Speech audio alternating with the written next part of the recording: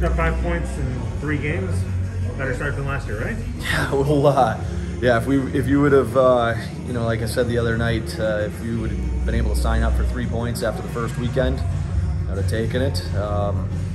And now 5 points after 3 games, we're very excited about where we are in the standings, and it's even more, I guess, can bank on the positivity. I don't even think we've come close to playing our best hockey of what we can in that room, and so we've got some bases we got to cover here before we go into a really stingy Bakersfield team on Friday night, and then there's going to be another big battle on Saturday against San Diego. So but we definitely have some things to shore up.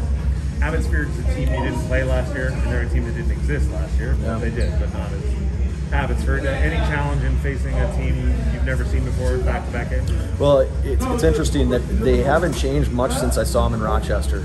So Travis Green was the coach then for Utica, and since he's taken over with Vancouver, Utica hasn't lost their identity one bit. They're a tenacious, forechecking team.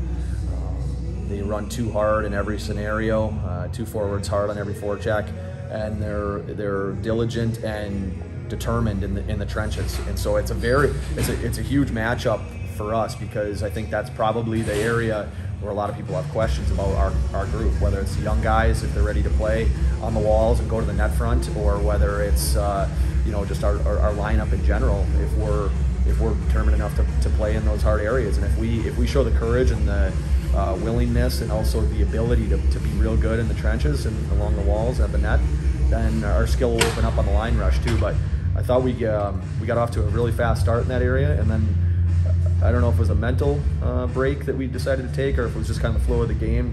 But we lost our diligence, and I thought that Abbotsford played a great game, really gritty and tough to play against. Last year, you expressed a little bit of concern about your team's play with the goalie pulled 6-on-5. They pick up the goal tonight. What'd you like about that shift? Yeah, it was interesting you bring that up, because I felt like last year we covered almost every base you could on pulling the goalie, because we were down so often. We were always in the game, which was a credit to our young guys scratching and clawing. But we were almost inevitably, in the spot where we had to pull our goalie. So we got really good at it last year, like our timing and our confidence.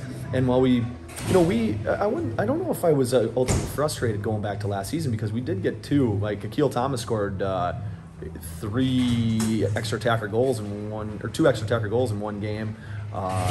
He scored another one at home, the one that went off after he blocked a shot with his face. So we got one there. So I wouldn't say that. I thought we were actually pretty good with the goalie out last year, and it's something. I think we timed it again pretty good today. So Craig and I looked at each other and said, "Let's get him out there," and it worked out. Your team's been sticking up for themselves and their teammates through 3 games.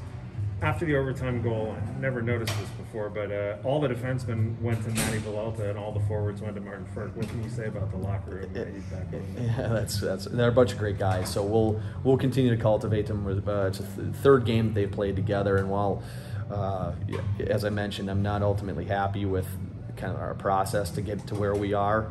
I don't think I'll ever really be content with that, anyways. But I do, truly believe in each of the players and what they can bring, and it's our job to make them a collection and not just a bunch of individuals, So it's something that we'll just continue to attack and continue to foster, and we got great leadership in the room too, which will help breed that positivity and that continuity.